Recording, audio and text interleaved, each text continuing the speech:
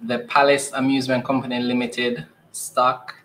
It's on the main market of the Jamaica Stock Exchange. So we're going to be doing a full review of the company. It's going to show you, a little bit about the company and its history. We're going to talk about the financials of the company, what they've been doing for the past couple of years. We'll talk about their dividends. Have they paid any? What was the last time that they paid? Then we're going to look at any upcoming news and as well as the future of the company. So we've done this here a couple of times. You should be quite familiar with it already. If it's your first time here, I'm Jermaine, co-founder for Learn, Grow, Invest, and our aim is financial and investor education. So we do reviews like this all the time to help you learn more about publicly listed companies and other types of investments so you can make an informed investment decision. So let's get started. Learning is the key to successful investing. And who doesn't want to invest in some way?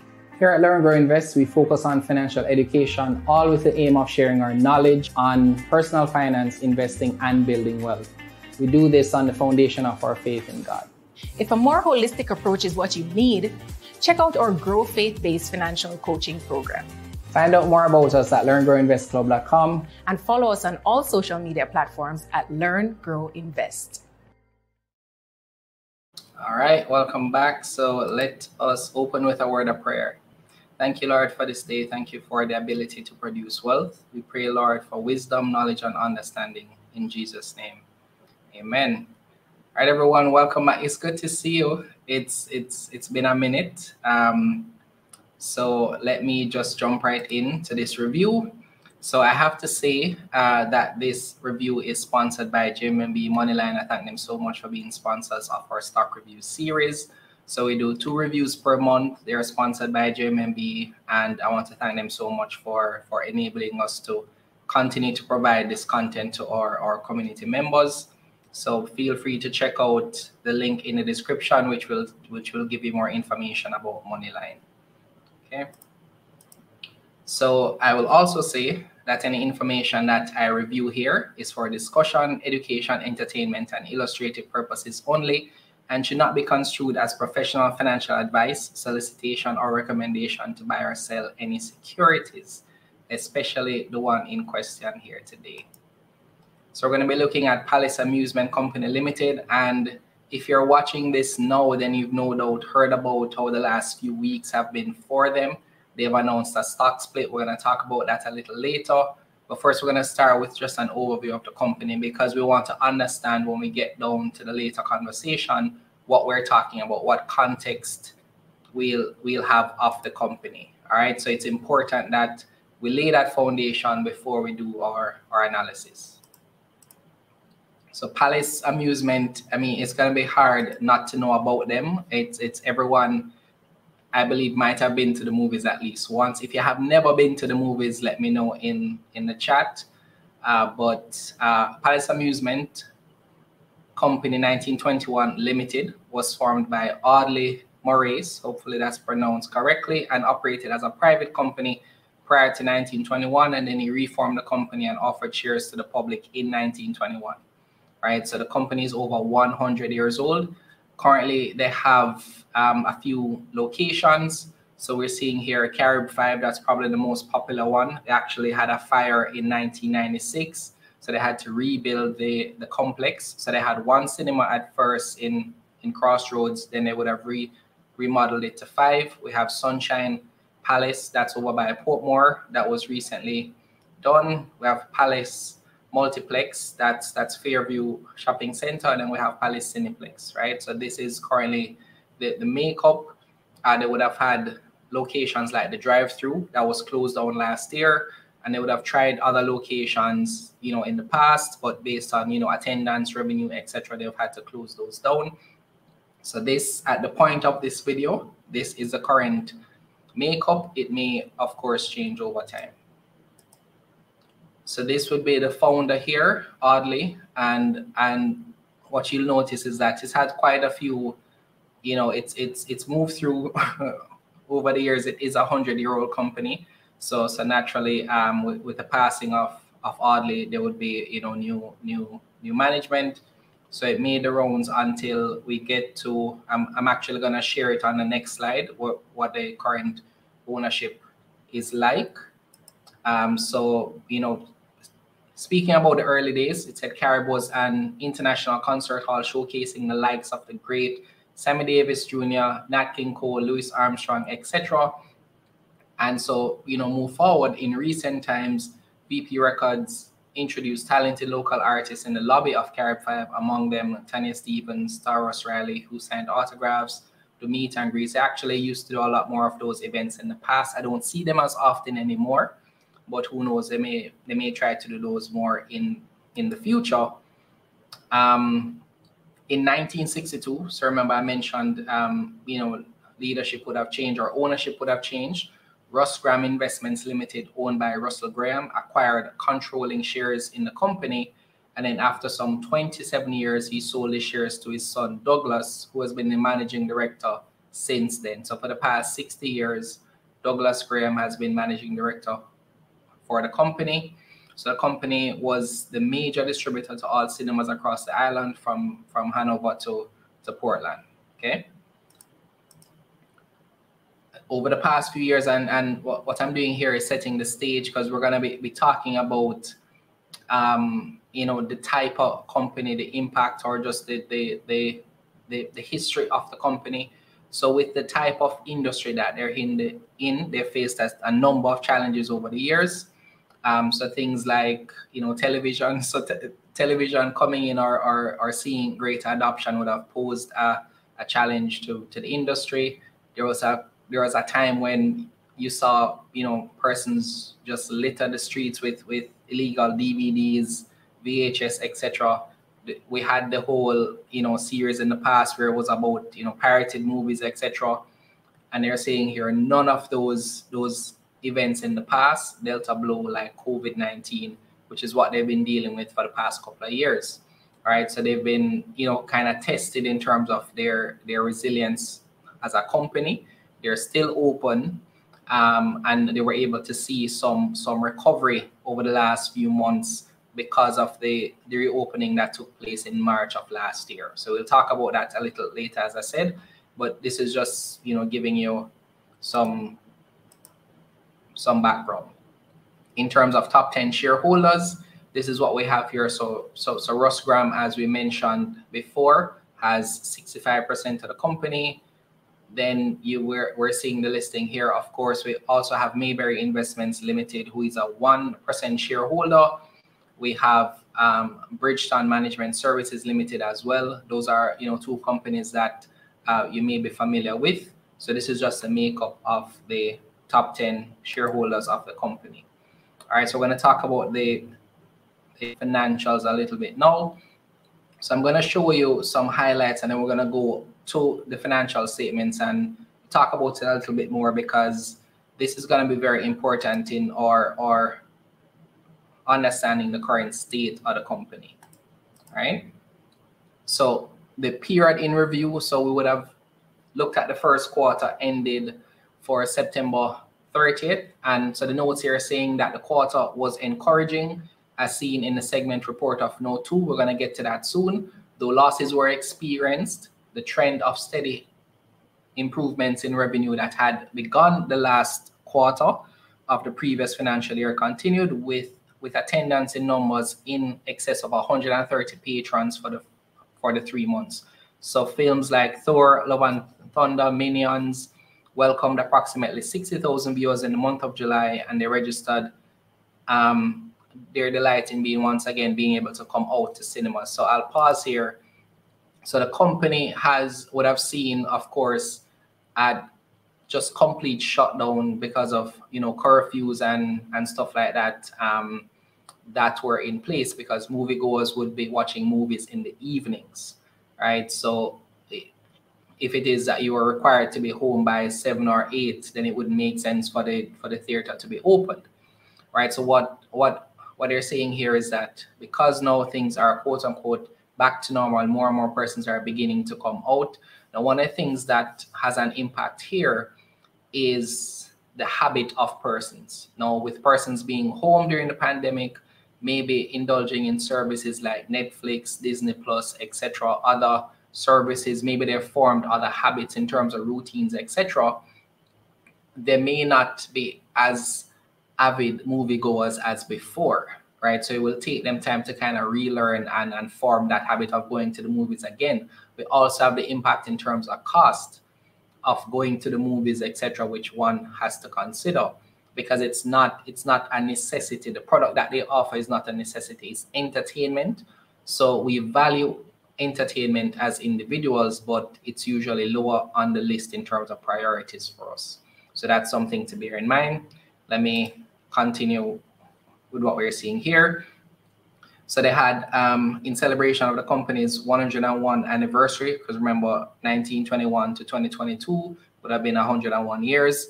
They had a campaign that was held in September, and as a token of their appreciation to loyal and valued customers, they offered one low rate for any seat category, location, or group. Patrons responded positively by, and more than 7,000 visited on that day. So what this is saying is that they're doing things to try and get persons to come back out, right? So even as the group continues to experience positive crowd response and a move towards recovery, it continues to take steps to control costs and manage cash flows and balance with maintaining operational efficiency in their cinemas. That in mind, the decision was taken not to renew the lease arrangement for the new Kingston drive-through. I mentioned that before, that they decided to close that drive-through. And I see someone in the chat mentioning, Khalila's show. Khalil has done a series of interviews about Palace, so be sure to check those out if you can, to give background on maybe the last 2 years of the company. So what was mentioned, that there were challenges in terms of maintaining the drive-through.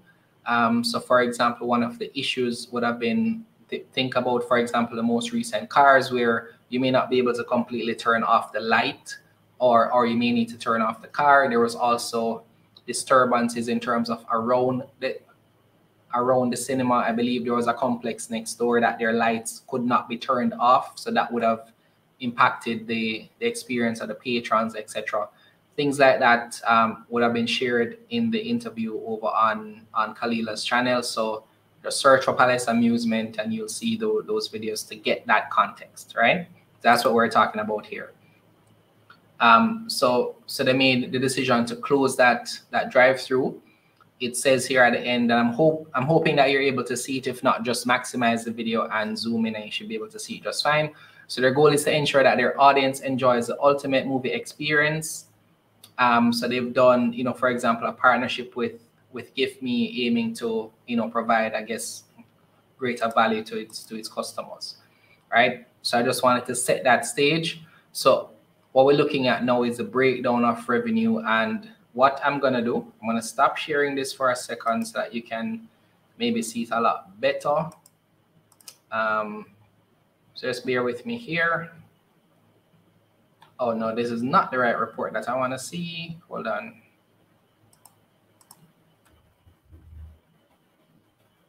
Just 1 second, guys. I'm just going to bring up the most recent report.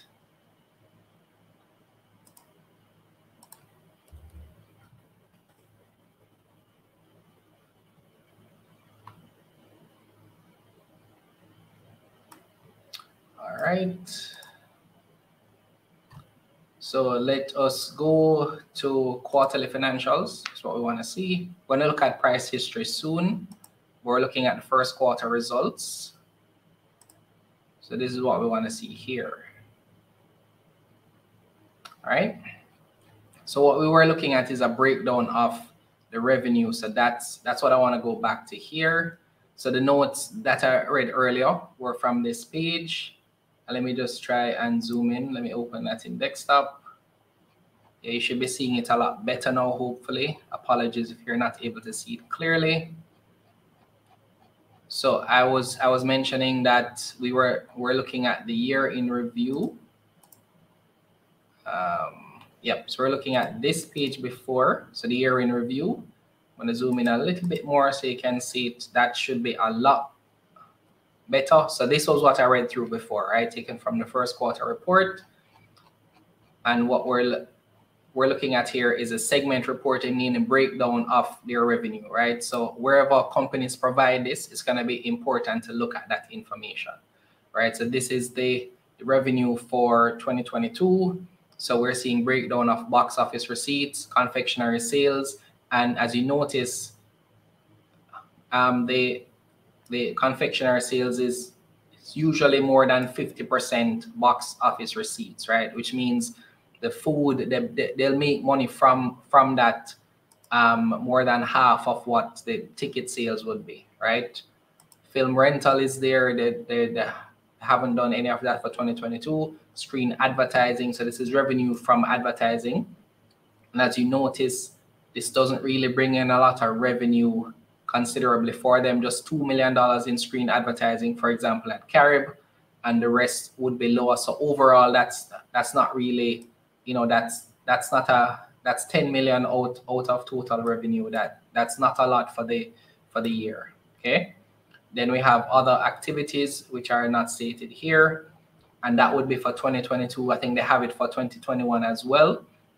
So we're seeing the growth in terms of the numbers for box office receipts here. So you'd have seen growth there. So just to kind of show you where they're coming from 2021 to 2022. So there is growth and recovery in terms of what the numbers show you for 2022. So that is a positive sign for the company.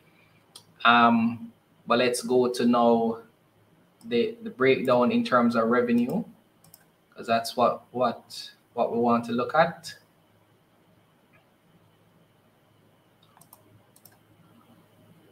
Okay, so hopefully you can see this. So what we're seeing here is revenue would have been 249 million, but direct expenses would have been 250 million. So immediately there's a gross loss. Then admin expenses, your finance costs, etc. They would have had a loss of 53 million for the period ending September 2022. So a $53 million loss there.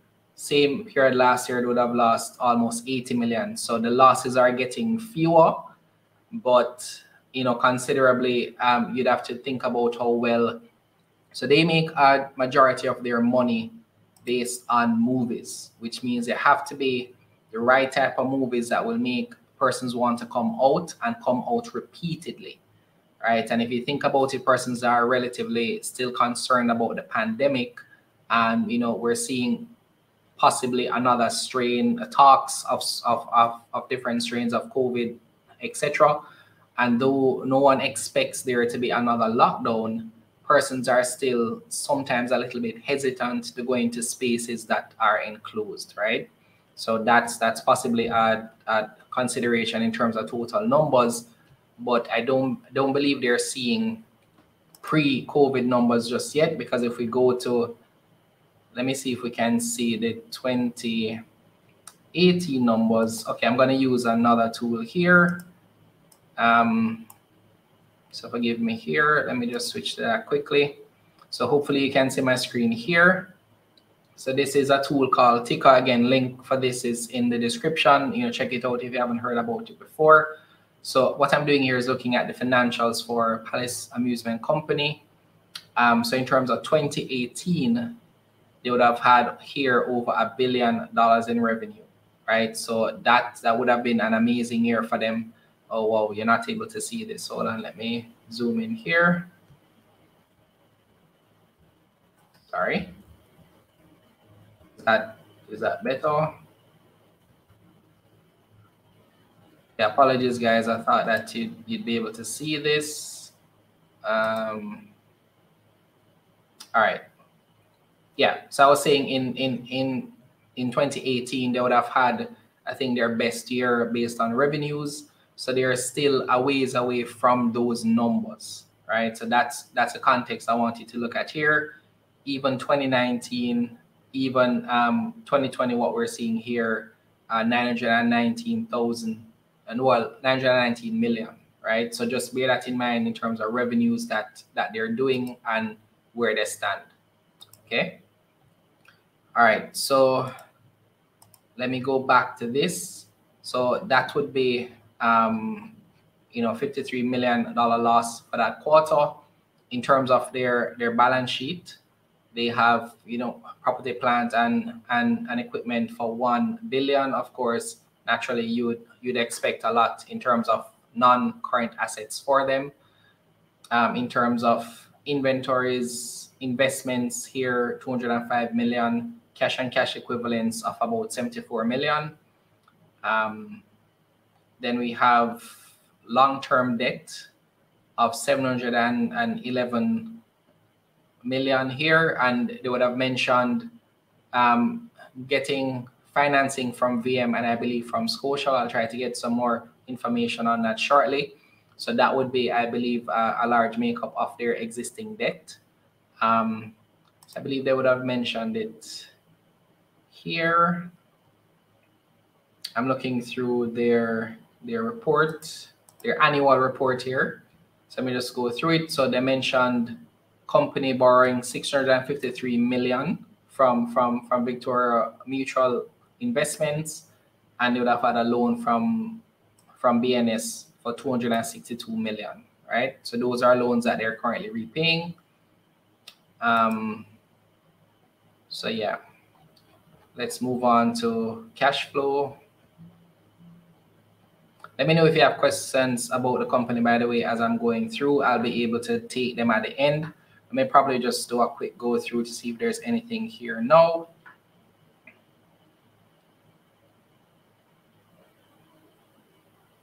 All right, Roger, thank you for being here.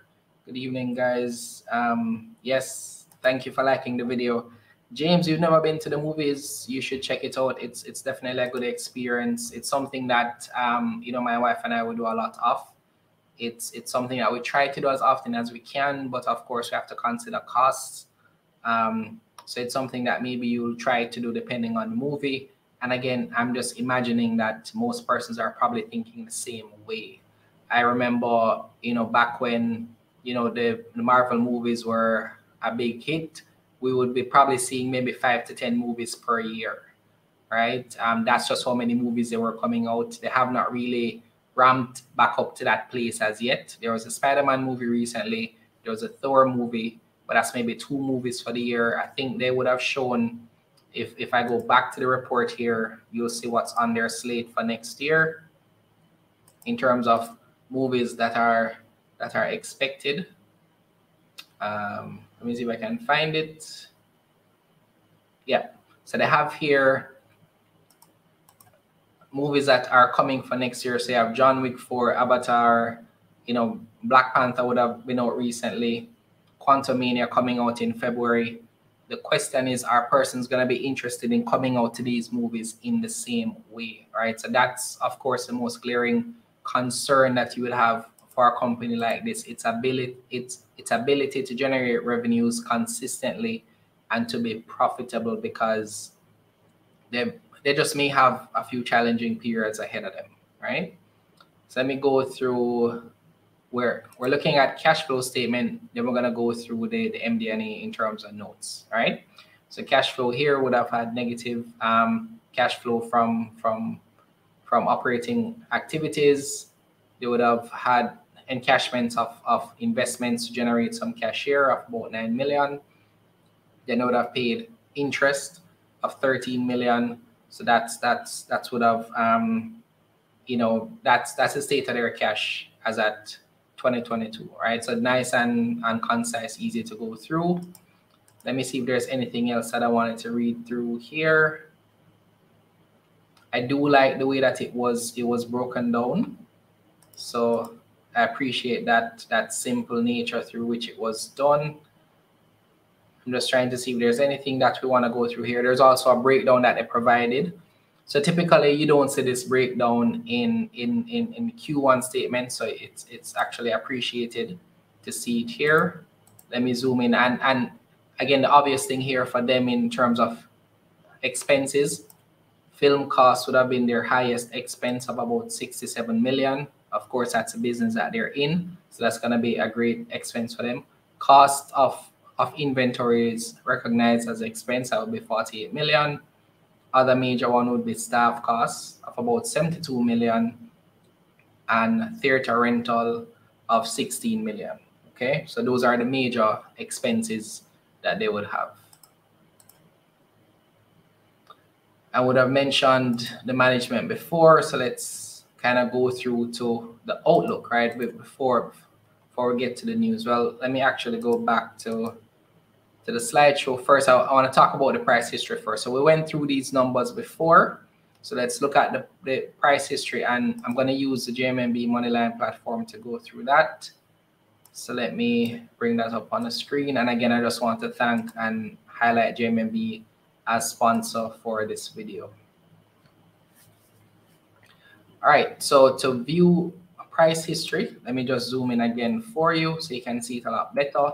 So I'm logged into Moneyline right now. If you go to other services, stock market summary, you can pretty much just search for the company that you want to see here. So PAL is the ticker for Palace Amusement.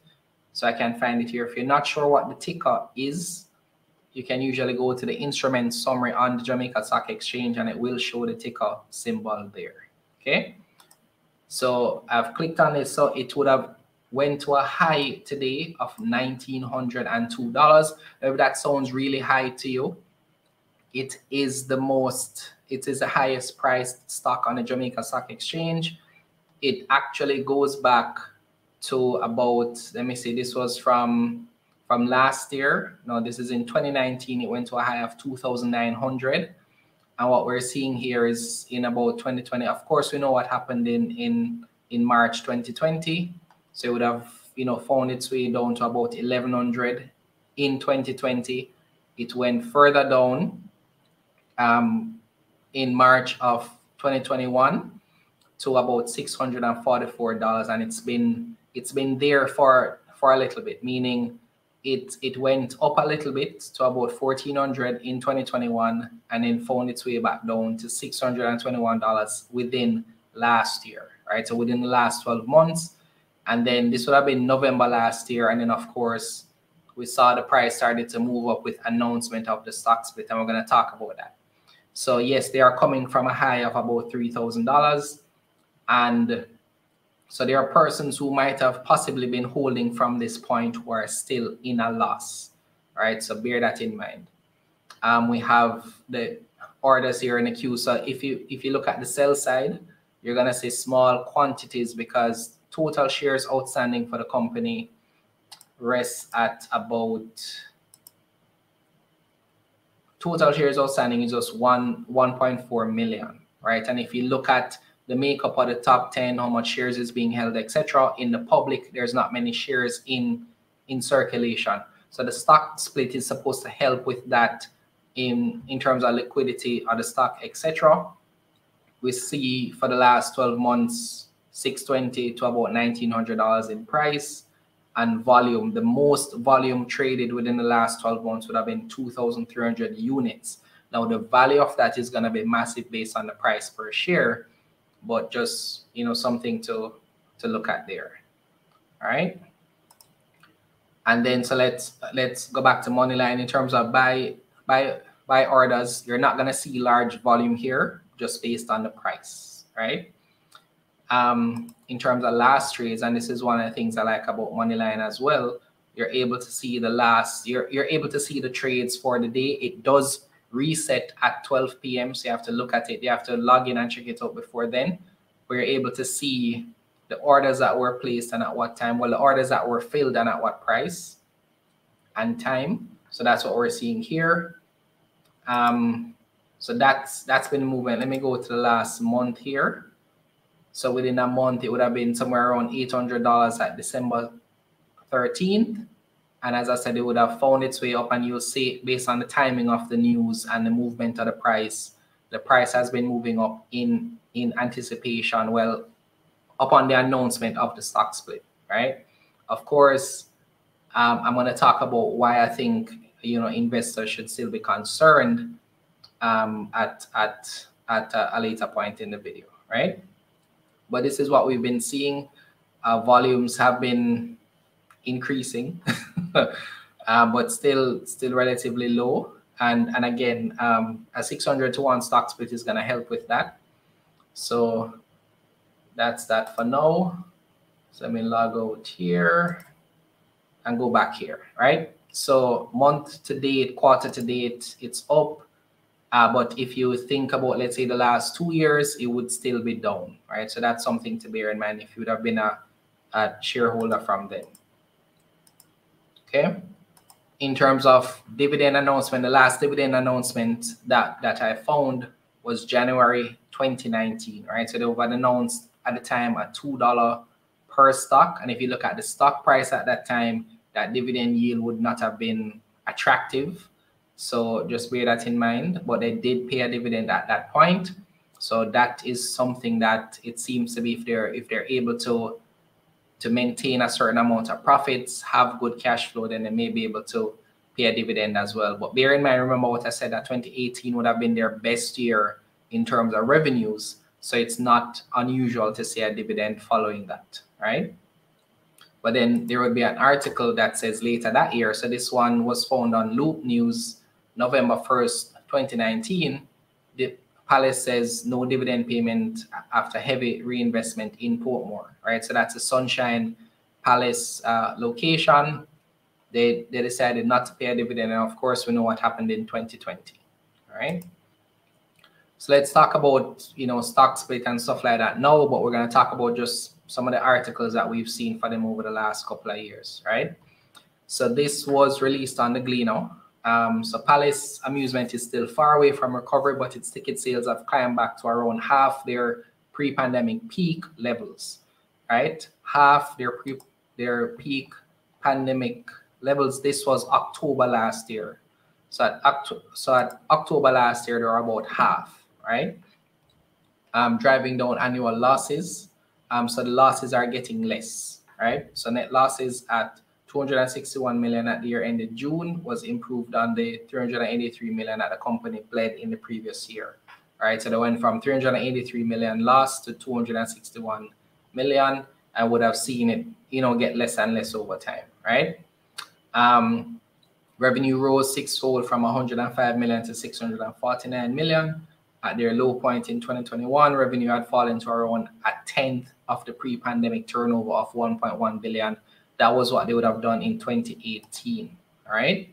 So the release of more exciting movies, as well as movie producers reprioritizing the release of movies in theaters first before distribution to online platforms, aiding the growth of revenue numbers. And that's something that you'd have seen here where, of course, during the pandemic, some movie producers were trying to do like, a Netflix first release or a Disney Plus release. So they tried that for a little while, but of course it didn't work out so well for them based on numbers there. So they started to, shift focus again to of course, theaters, right? So that's that one from the Gleano. This one is from the Observer. So this is where the stock split was announced. So Palace Amusement's board of directors will meet next Tuesday. That meeting already took place to consider the possibility of a stock split. All right, so this article, let me tell you the date, was December 15th, right? And again, we would have seen the price started to move up in December. So a stock split is where the number of shares is increased by a factor with the stock price decreasing by that factor. Of course, 600 to 1 means one share is going to be multiplied by 600. And the price is going to be divided by 600, right? We're going to do a video to explain stock split at another point, but that's essentially how the stock split works, right? This is usually done when there's a possibly low supply of shares in the market, which we have seen based on the volumes being traded, or the price has become expensive to investors. So the two things hold true here: low volume, expensive price in terms of price per share, right? So mentioned already that there's only 1.4 million shares outstanding, and based on how the price has been traded, it's not considered an affordable price for investors to be able to purchase. I'm going to link these articles for you to go through them, so just be sure to read it to understand a little bit more about the company. All right. So let me go back to the report now and let's talk about the outlook for the company. Then I'll get into my comments and perspectives as to where the company can can likely be headed, right? So this is from their annual report, and I'm reading over the left here, right? So it says the summer is now behind us, and for the first time since the pandemic, they welcomed approximately 60,000 patrons in July, and they look forward to even more with releases such as Black Panther, The Way of Water for Avatar. Actually zoom in just a little bit more so that you can see it a lot better. And then Fast 10 is coming out as well next year. So the thing to note here, and this is what I thought about, you're likely going to see a case where they're having like their best quarter in the last 2 years, maybe best half in the last 2 years. So you can kind of expect those narratives to come out because, you know, Black Panther is still showing, still doing well, I imagine.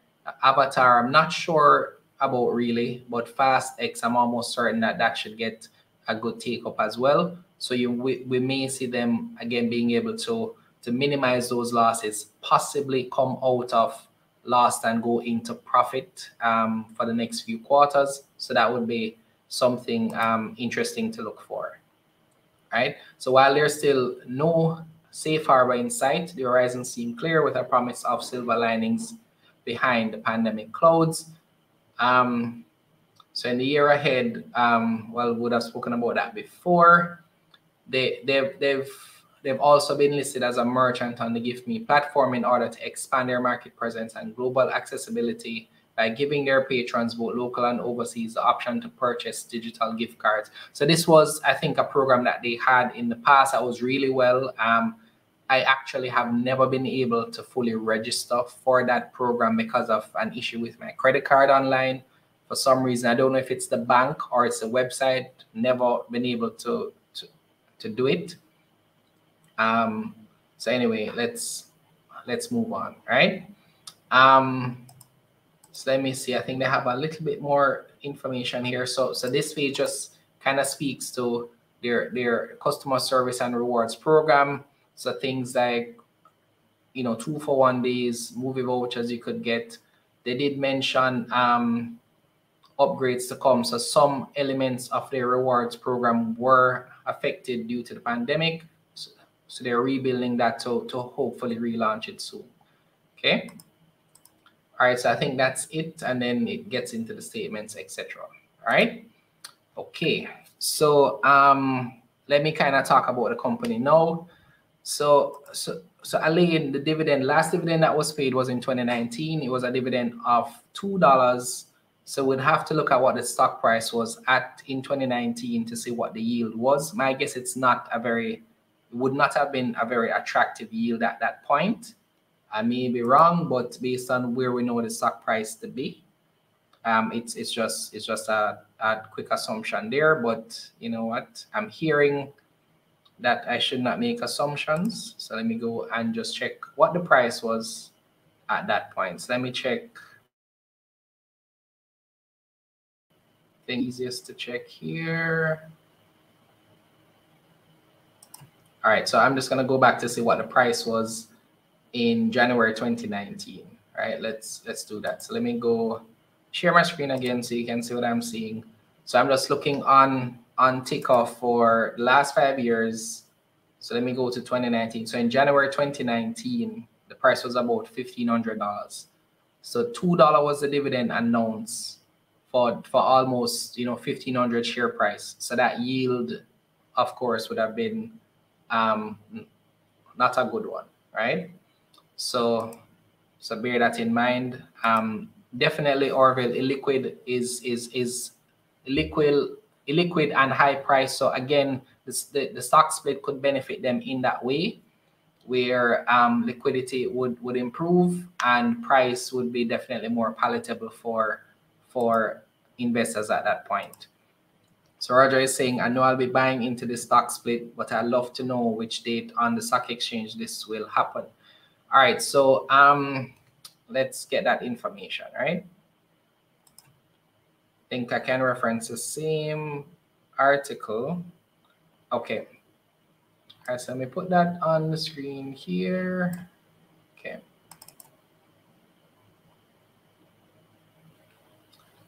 All right, one sec.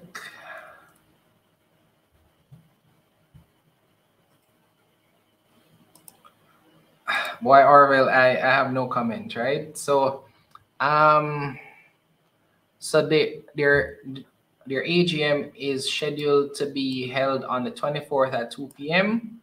If a stock split is proposed, it could possibly be added to the other 3 resolutions. Well, so I mean, of course, we know that it is being considered here. So it would be on the 24th, and then they would likely announce a split date. Or was there a most recent article than this? Let me search. Palace Amusement Go News. Yeah, this is the one that we read, right? Yeah, this is the one that we're reading now. Okay.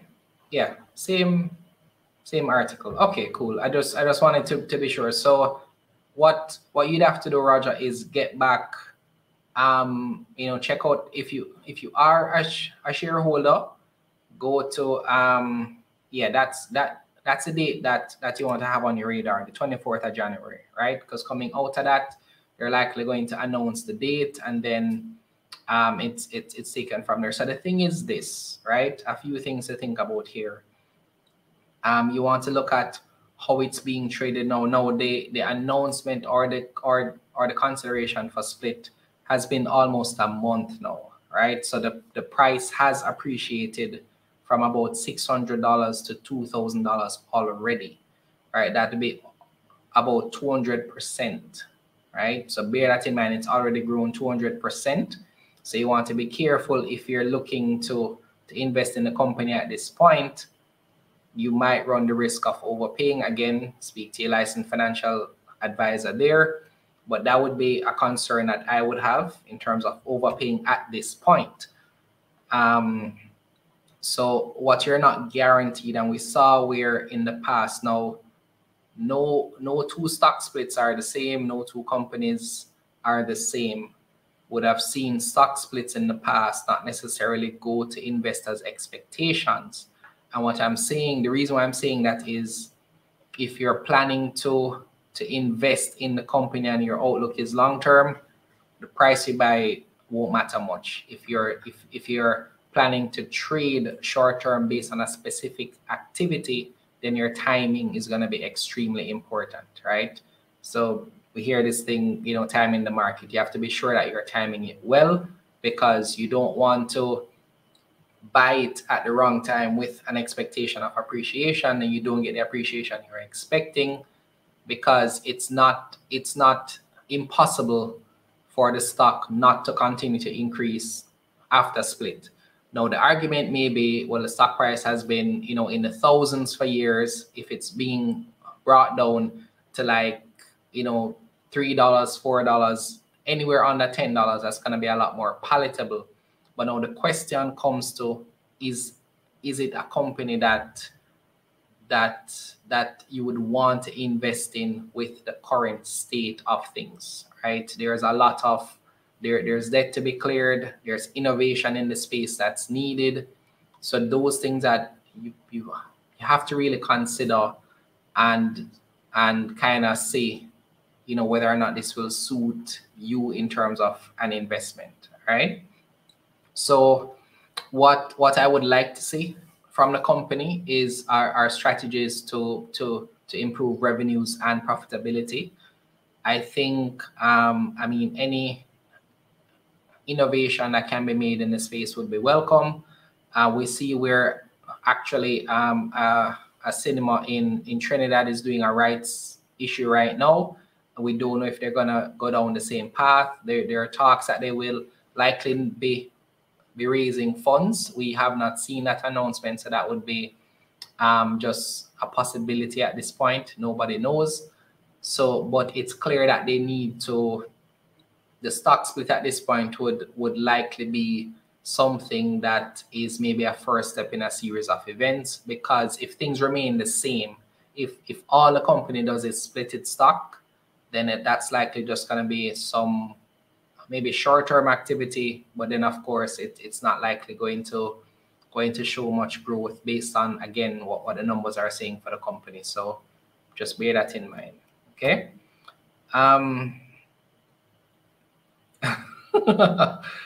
Aline, so someone will have to hold the other end of the stick. That is true. So, I mean, for our community members, I'm just advising you that just be careful in terms of these kind of there is nothing solid, I would say, nothing concrete to stand on at this point. If it is that you're doing you know, a trade based on an announcement, be mindful that that's what you're doing, right? And not an expectation that because it's a certain type of activity, it should respond a certain way, right? I wouldn't encourage you to invest in that way, because we've seen where IPOs are concerned, person thinking because it's an IPO, it will trade a certain way, and that has proven to change. So stock splits may not be traded in the same way. It's just something to bear in mind, right? But it is very interesting to see, based on certain factors, that again, if certain things fall into place, then it could potentially be signaling turnaround for the company. They are 100 years old.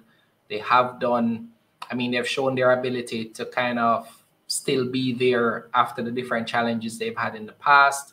So those are all things of note and that are important to mention for the company. So the company has proven that it has the ability to continue to weather the storm, right? Which can't be understated. That is an important thing to note. The company is here 100 years later, right? So just bear that in mind. So I'm gonna close it here, guys. I want to again just thank JMB for sponsoring this video. Again, you can check out the link in the description to check out the Moneyline platform. That's what I used in the stock review. Very useful tool to be able to see market data, and of course be able to see to manage your portfolio, etc. Right?